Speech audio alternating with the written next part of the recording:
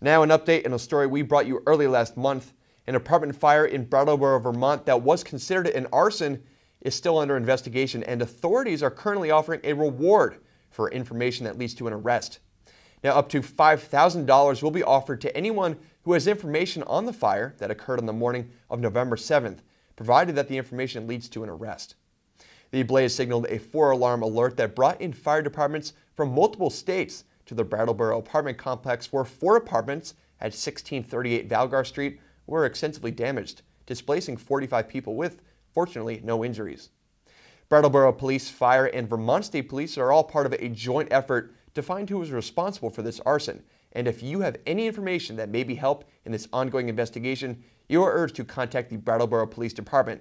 That number is 802-257-7946.